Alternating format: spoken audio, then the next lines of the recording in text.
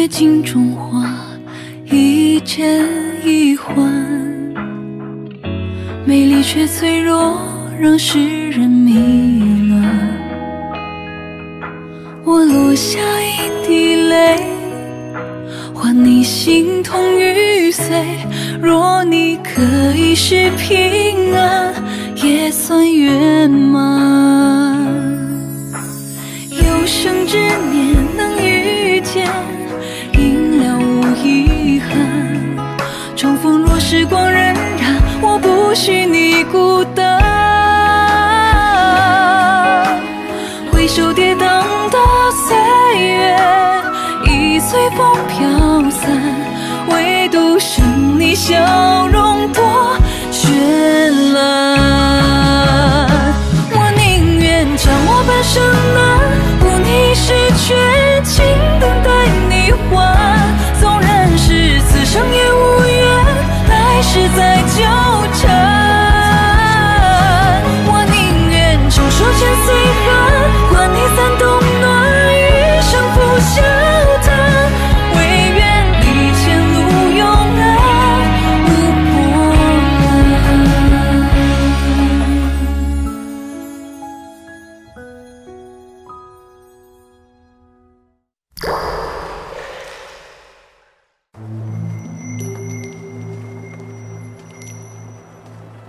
七千烛火，只供一人，相思入骨，药石无医。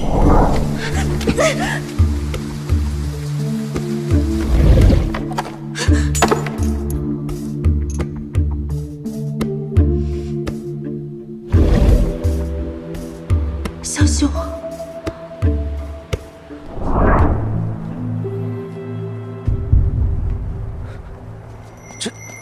又哭了，好像不是。在梦里，你们错失情缘，害他流了许多眼泪；而这梦外呢，你们本该圆满，却又惹他流了太多眼泪。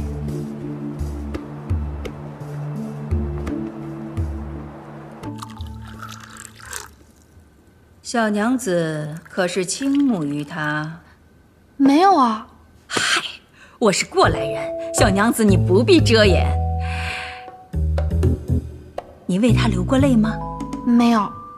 那你为他心疼过吗？我不疼，他疼。哎，那你告诉我，他到底为什么让我来这儿？消除你们的姻缘。我和他姻缘？他想多了吧？准确的来说，应该是前缘、孽缘吧？哎，也可以这么说。好吧，那你告诉我该怎么消除？就是你若能对他死心，便可。不行。哎，你不说没动过心吗？我是没动心，但我不能死心，除非他就是我爹爹，那我自然和他再无瓜葛。原来如此，你们还有这层联系。哎，喝茶，喝茶，喝茶啊！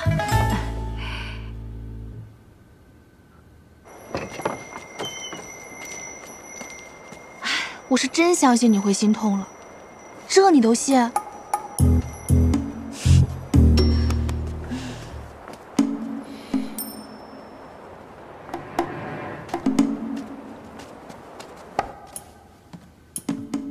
梦中情缘刻骨，日后孽缘牵绊。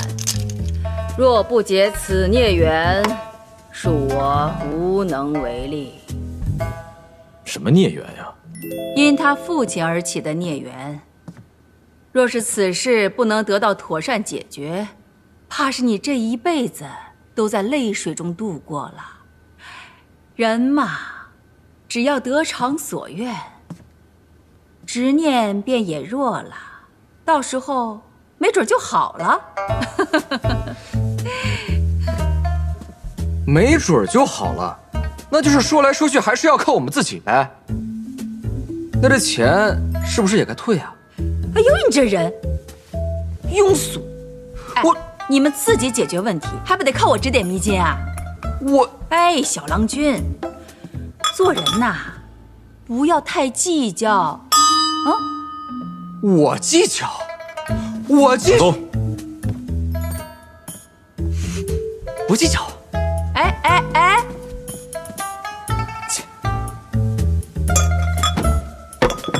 庸俗！啊！你是沈文祁的女儿，你这个害人精！就是你害的我们的，就是他害的我们，就是他！你爹修的城西渠，害得我白发人送黑发人。我希望他早点被处死。对，早点被处死，为我们死亲偿命。算了，待公图出来，他们自然会明白的。还不快走！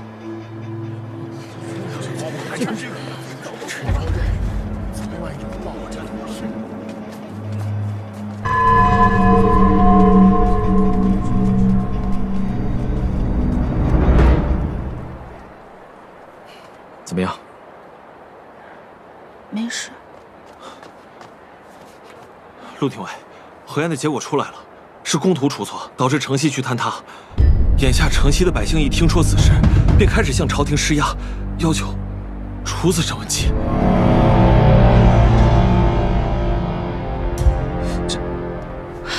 怎么可能？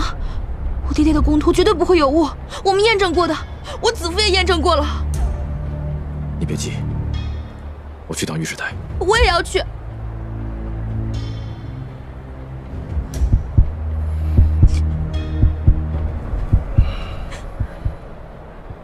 你不哭，我就带你去。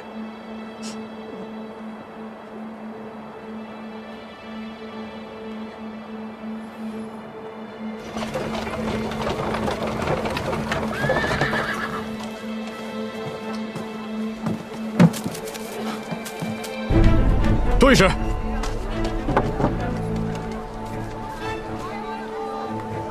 城西渠一案结果如何？秋后处斩。周御史先行，稍后里边商议。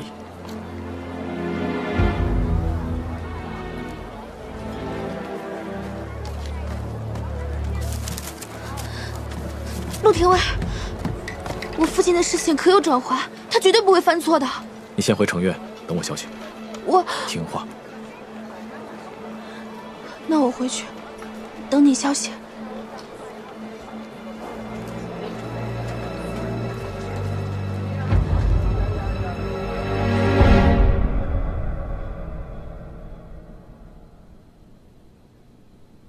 今日在街上，我发现一些流民。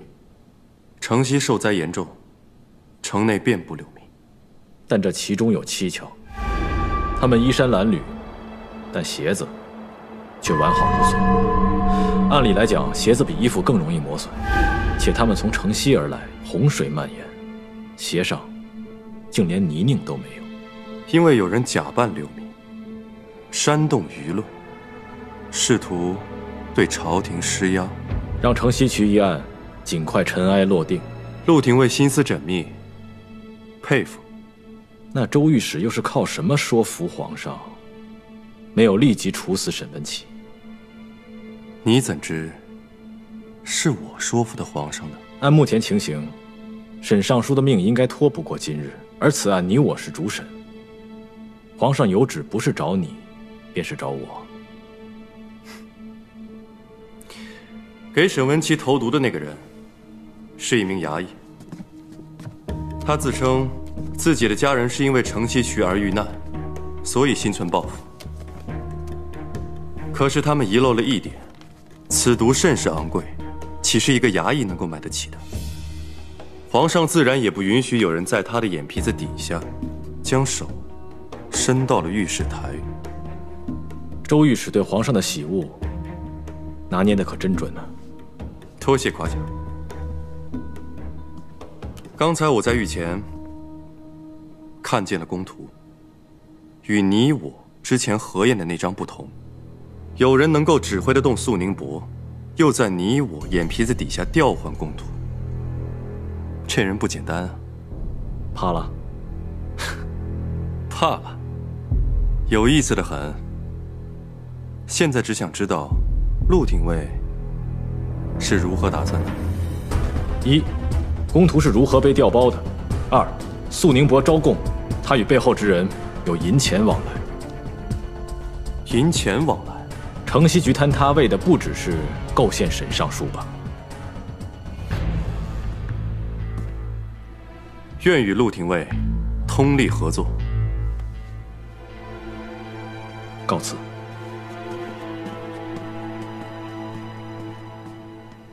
御史，我们现在该从何下手？我们不是已经有了方向吗？属下看您刚才没提。楚一啊，要学会人为自己所用，但是路还是要走自己的。娘子，您快点，廷尉说了，直接回城院。就一会儿。小贝，子夫，你这段时间干嘛去了？你阿紫担心死你了。我阿紫呢？找你去了，天天找你，今天还派人去找你呢，跟我说。是我让阿紫担心了。子夫，我弟弟要被处决了，说是公图有误，可我听说那公图是您亲自验证过的。对，我是看过了，确实准确无误。不过你别着急啊，我再去翻阅一下岳父留下来的草图，做一下对比。草图啊，这些都不是一蹴而就的，都是一轮一轮修改出来的。只要测量爹爹估算清楚。您看啊，是这2张吗？对，来收起来。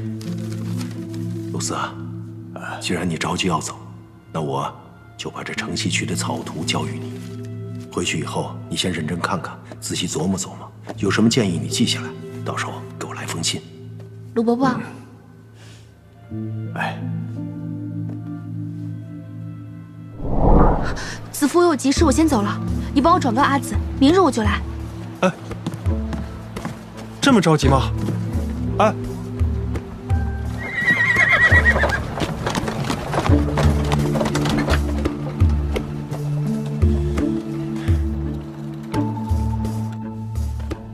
岳父的案子我差不多明了了，多谢周御史，往后还劳烦您多费心，只是希望秋审时能有个好结果吧。御史台职责所在，李督官不必太客气了。此事还要感谢周御史，听闻是您的鼎力举荐，下官才有幸能升任水部督官。李某何其荣幸，能入您的眼呢？你我出身寒门，本应在这盘根错节的豪门大族中相互扶持才对。明白。以后周御史有任何用得着在下的地方，李某绝无托辞。御史，尹娘子来了。又来了。他常来。是。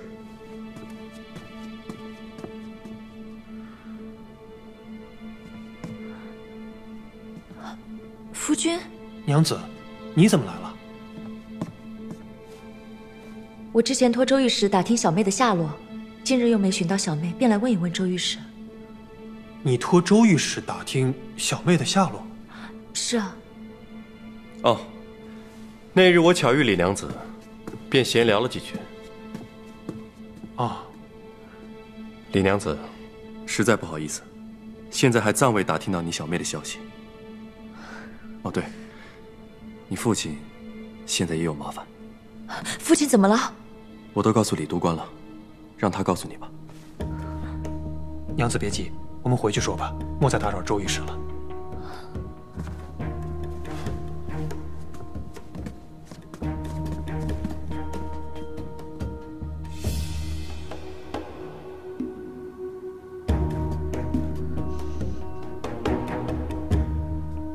哟，儿啊，你回来啦！娘，哈哈，阿强，哎呀，你说你这日日的哭丧着个脸，你夫君升任水部督官这么大的喜事你都不知道，就知道天天的往外跑，你是怎么为人父的？娘，岳父出事了，然然心里难受，你少说2句啊。他又出什么事啦？哎呦，儿啊，不会牵连你吧？啊，不会，你放心吧。哦。那就好，那就好。你先回去休息啊，记得邀请同僚来府上参加升迁宴啊！我知道了，母亲，走吧，走吧。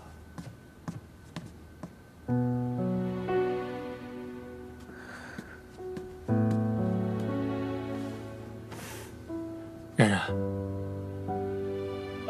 对不起啊，我母亲她独自一人抚养我长大，她眼里只有我一个人，她有些话说的不好听，你别想多了。母亲心里只有你一人，也不代表就会失去该有的同理心。是，冉冉，她……李郎，我不想怪母亲，我也开心你能升职。只是现在，我一想到父亲要被温斩，我的心里实在是难受。岳父是秋后问斩，届时还有秋审呢。我们别放弃，一定能找到证据。况且我也跟你说了，小妹没事，她今日来过了，说明日再来看你。你这般状态，怎么见她呀？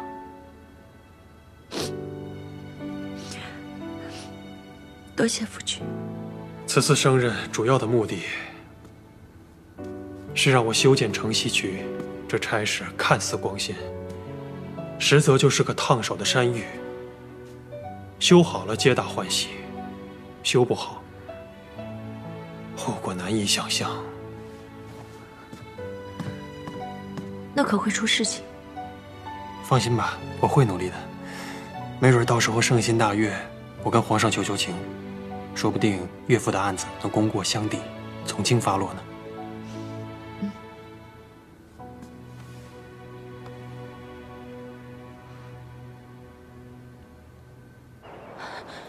陆廷尉，陆廷尉，我家娘子呢？还没回来？没有啊。不会出什么事儿了吧？杨总，在这儿等吧。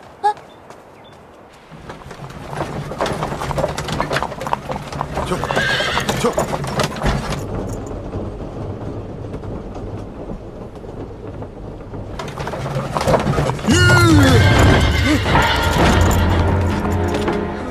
怎么回事？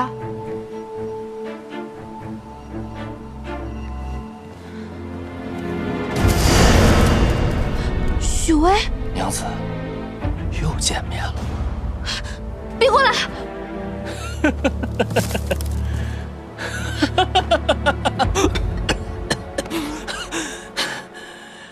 娘子害我害得好惨啊！你可知道这马车是谁的？哼，不就是陆时砚吗？娘子以为我真怕了他呀？你别过来！如果陆时砚知道我迟迟未归，肯定会来找我的。那你让他来呀！只怕等陆时砚来的时候啊，我与娘子都快活够。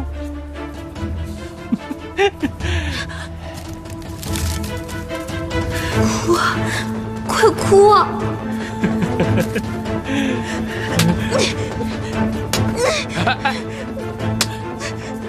难不成真吓傻了？陆时砚，你最好没骗我。世子，永安巷之前有闹事，街道大概堵了1个时辰。就在沈娘子回府的时候，世子，应该是出事了。我去叫人。来不及了。可我们不知道他在哪儿啊！回城院还有什么路？有个郊外小道，带路。走，撤！哎呦，娘子别怕呀！娘子难道不明白我许巍的心意吗？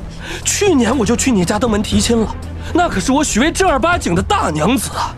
只可惜让你这个不知好歹的老父亲给我扫地出门了。你是不是设计想诬陷我父亲？哎呀，都到这个时候，娘子还套我话呢。哎，来吧你！别滚！别滚！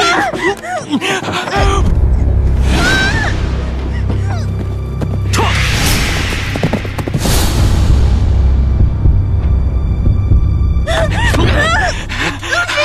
你再不滚，我就死你了！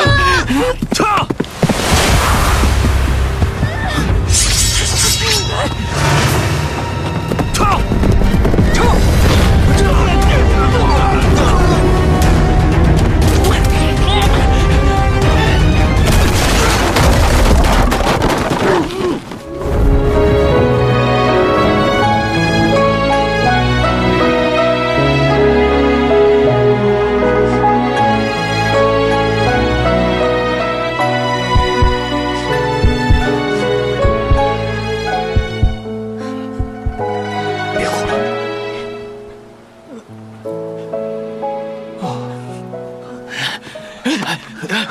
陆时砚，你坏我好事你！世子若是看上了他，可以直接跟我说便是，何必一而再的跟我作对？不是我与你作对，而是你再三触犯律法。你，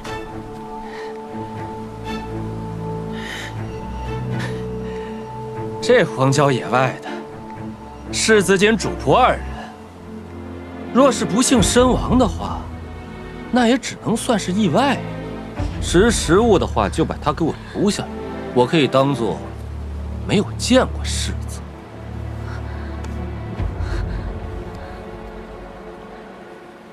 无妨，不识抬举。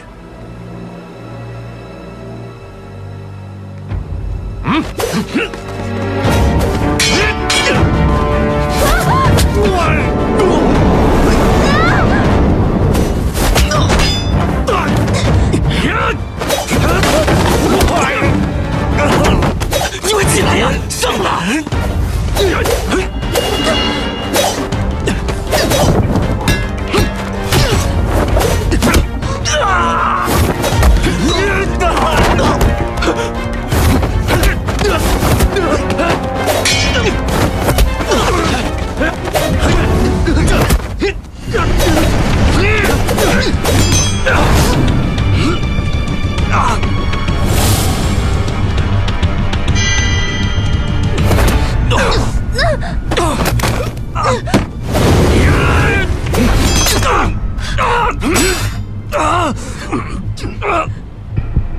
我说你别哭了，再哭我们都要死了。等等，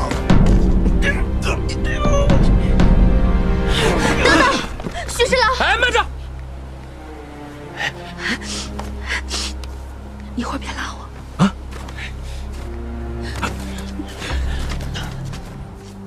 莫非娘子想通了？是，我是想通了。许侍郎，不就是想要妾身吗？如此一而再再而三，又是何必呢？不日前，我还是尚书之女，我父亲在，尚能护我周全。可如今我父亲入狱，沈甄无家可归，受路人唾骂，还再三被侍郎凌辱。怎么能叫凌辱呢？胡说！这世间虽大，可恍惚间，竟无小女子立足之地。既然这一切都是因我而起，那今天便由我来结束。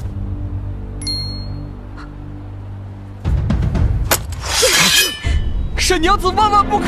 不要！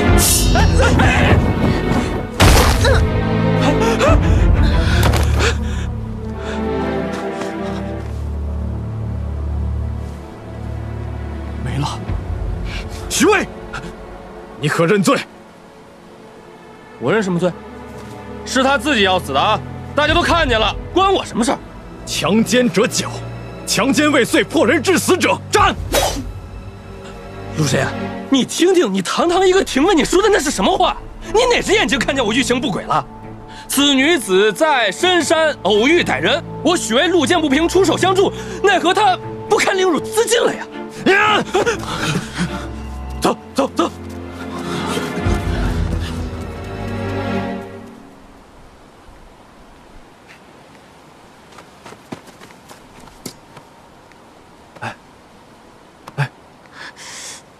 不是你疯了？我想到办法救我爹爹了。啊？无招。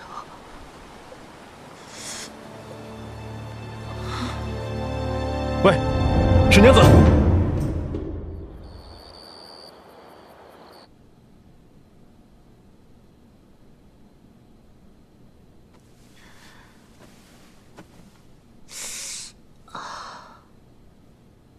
千玺，我要喝水。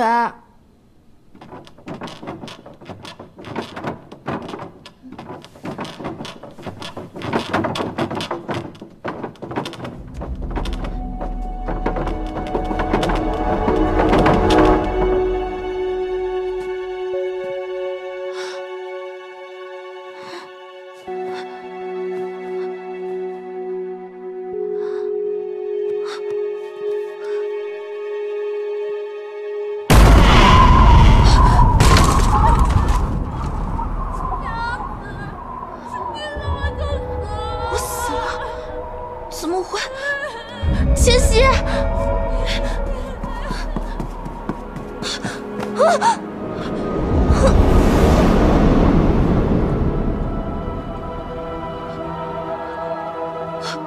我真的死了！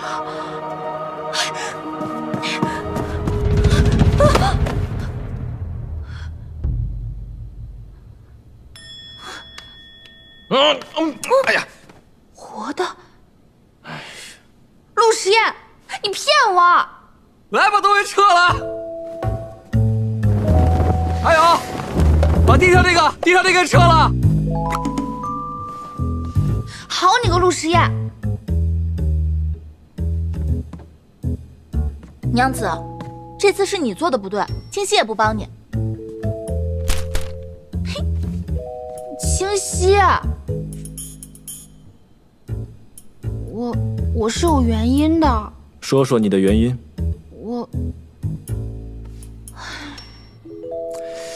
你在树林提到梧州。哦，对，梧州。我回府路上去过李府，见到了子父，他说他在找爹爹之前的草图，我便突然想起，爹爹曾经把工图给梧州的鲁斯伯伯让他检查。我相信，爹爹的工图绝对不会有失误的。我们城上的工图确实被人动了手脚，这么重要的物证被人动了手脚，所以如果找到鲁伯伯，拿到那份工图，说不定能还我爹的清白。所以，今日你这般寻死，就是为了让许巍不再盯着你，你好去梧州找工图。对啊，我到城垣这么久，第一次出门，坐的还是你的马车，居然能被他盯上，不如让他彻底死了这条心。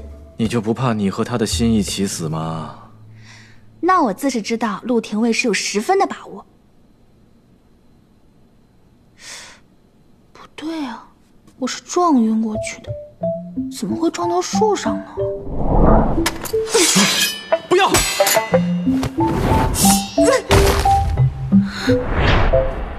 你推我！你当时的距离和我的刀就那么一点点，我不推你，难道让你撞上去啊？那你也不用推那么重啊！一个人要是被抹了脖子，不应该这么重的倒地，应该软趴趴的倒地才对啊！娘子，沈真，就那么一瞬间，我能明白你的意思是你命大，你现在还能活生生躺在我面前是你的福气，你别那么多要求。也是，对陆廷尉也不能有太多要求。有劳了。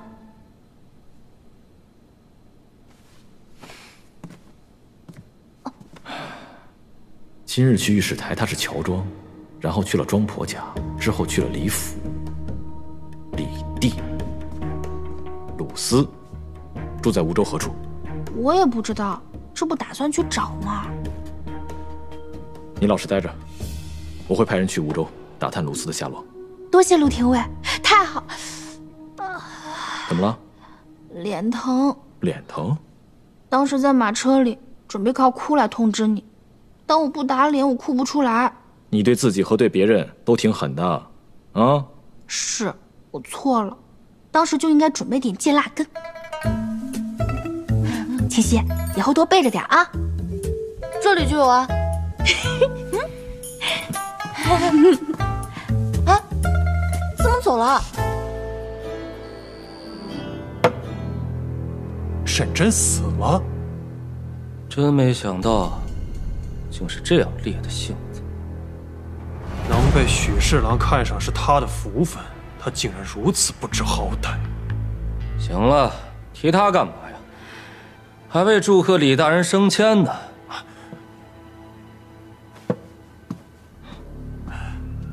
多谢许侍郎提拔。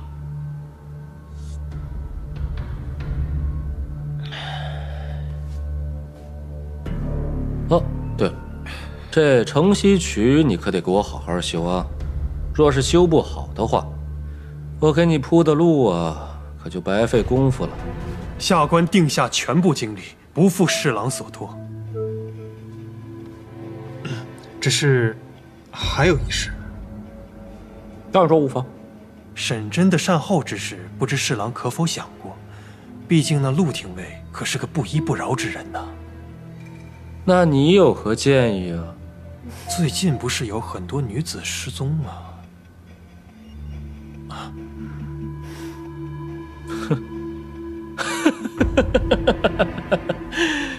李督官呐，你还真是与我心意相通啊！啊？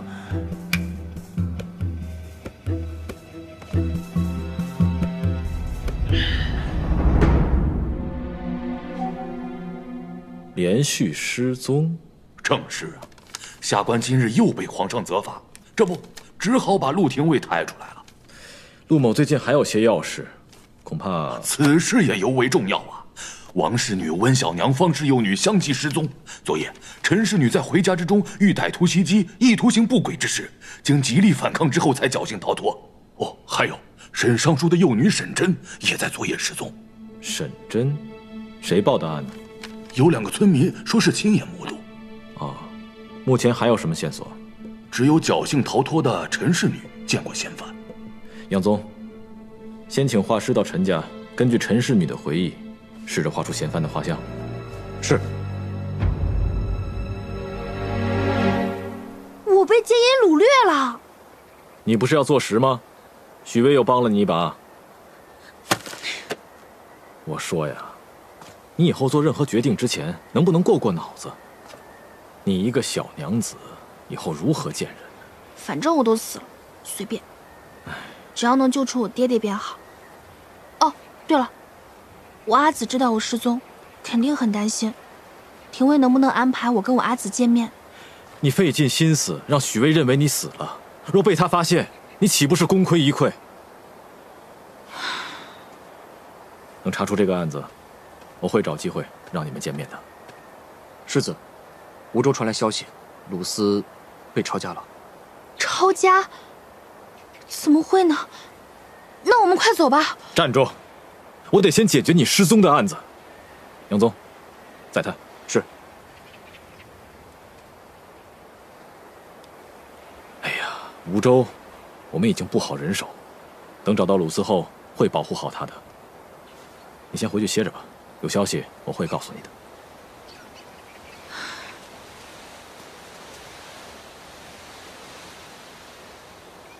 说吧。探子来报，昨夜许巍去了温香院，同去温香院的还有李棣。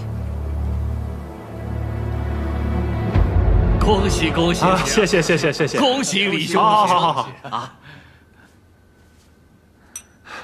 恭喜夫君。坐吧，大家，坐吧。孙兄，咱们现在都该改口叫李督官了吧？对，恭喜李督官！谢谢。圣上对李某的恩宠，李某是诚惶诚恐啊。唯有竭尽效忠，才算是报得万亿。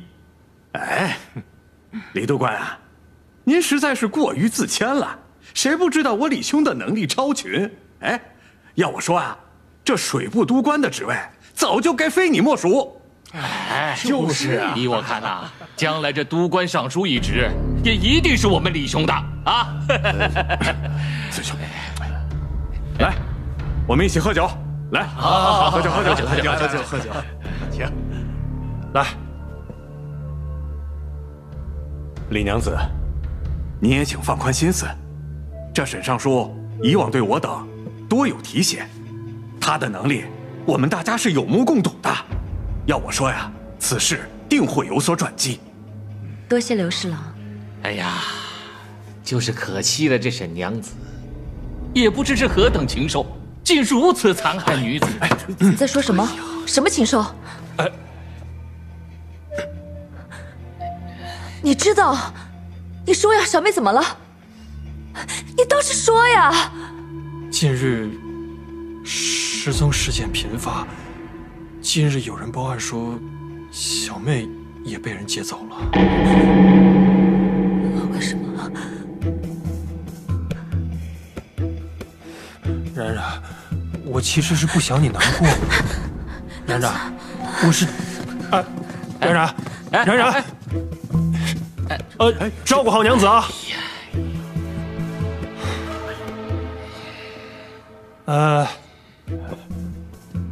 事已至此呢，让我娘子回去休息吧。啊，咱们喝酒来。哎，喝。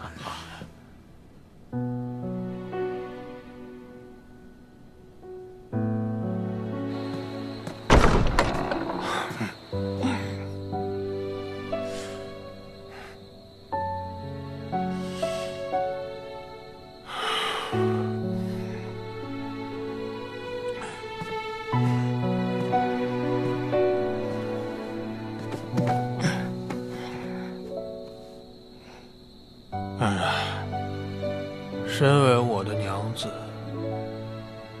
你便是这般让我下不来台是吗？为什么不告诉我？我告诉你又怎么样？你不也就是更难过吗？你不是怕我难过，你是怕我不能去参加你的升迁宴罢了。最近1个月的失踪人口到现在都没有消息，任何一个。你觉得真儿她能活着回来是吗？真儿她只是失踪。你说她死了，那她现在尸首何处？哪个衙门在调查？可有什么线索？你都去问过吗？你不仅不问，你还对我隐瞒，你安的什么心呢？我安的什么心？先是岳父出事，再是小妹，我该做的、能做的我都做了，你还要我怎么样？我知道，我这一路都是受你父亲的提携啊！我李弟若不是娶了你，我就是地上的一滩烂泥，我就靠你们沈家。可是你们谁看到我这一路是怎么走过来的？我付出的你们谁看到了？是我们沈家让你受委屈了。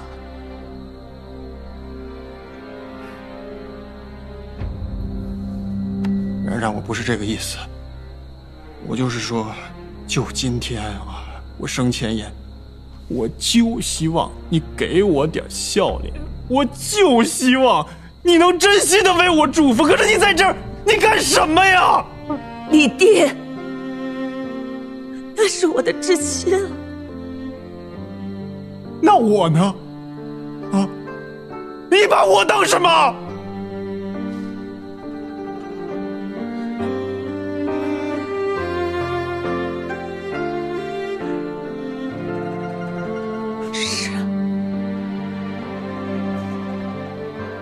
是我让你失望了。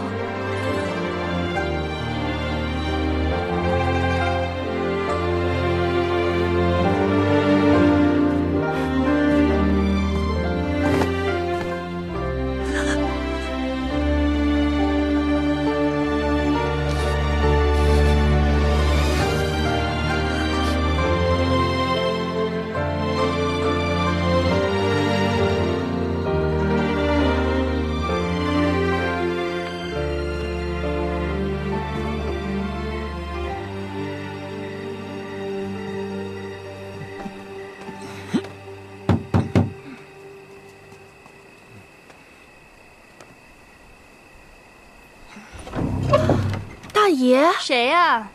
娘子，是大爷来了。大爷，您怎么来了？我正想您呢。怎么喝了这么多呀？今晚就留下来，别走了。去，给大爷倒杯热茶。是。慢点。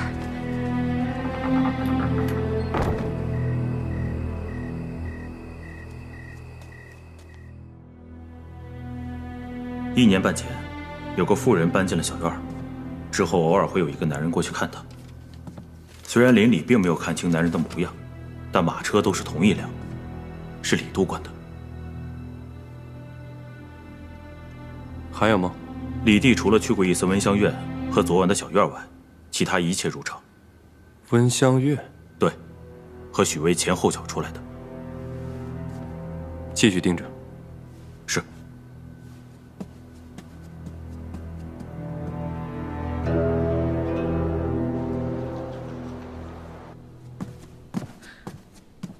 李娘子，廷尉监，听说我家小妹沈甄出事了。不过也不用担心，目前只是报失踪。更何况村民们只是说此人像他，兴许是看错了。那现在可有消息了吗？此案现已交由我们廷尉府查办，有任何线索的话，我会派人通知李娘子的。多谢廷尉监。大人，廷尉监，御史大人想要提审肃宁伯夫妇，命我前来提人。周御史前几日不都审过了吗？怎么又要审呢？大人的心思，小人不敢妄议。廷尉监若有疑问，可以亲自去问呀。不敢不敢。两位大人，我可否去看一下我姑父和姑母？可以啊。不知廷尉监可否方便？请随我来。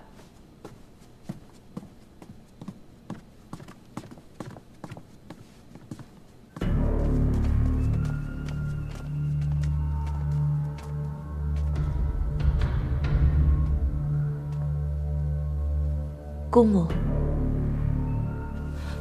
冉冉，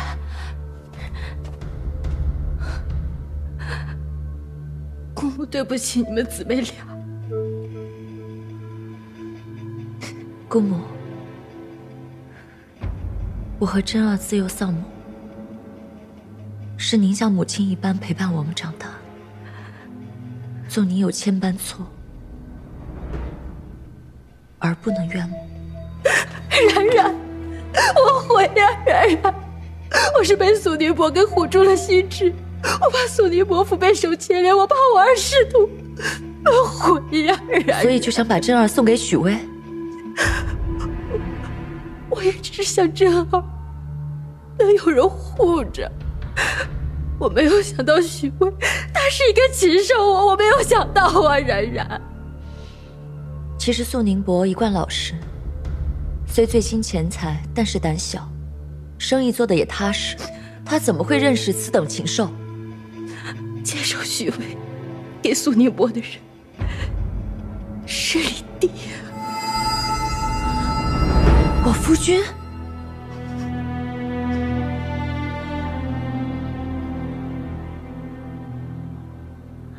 他一个日日只知画图之人，怎么会认识许巍？那我便不知了。只是冉冉，这些人怕是一丘之貉，你还是要多长个心眼，别像姑母这般。冉冉，冉冉。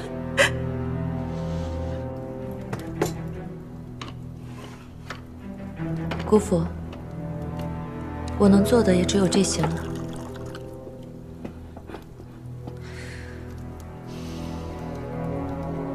请用吧。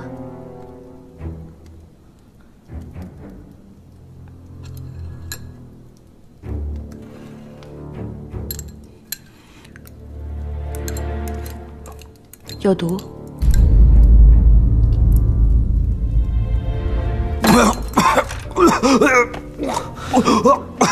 廷尉监，若我说给你下毒，你信吗？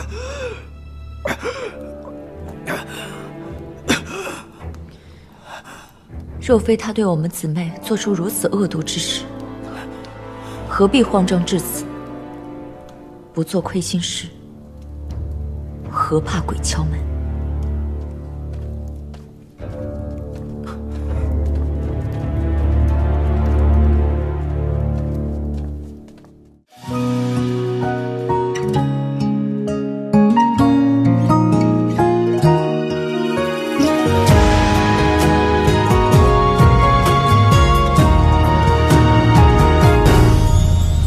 酒尽如帘微风相随，唤醒了往事润色眉。山水一泻而留白，为谁是爱恨笔记的明慧？愿用心碎换一滴泪，去消减这一路的颠沛。若无相欠，更何谈沦会不是你，悲欢都不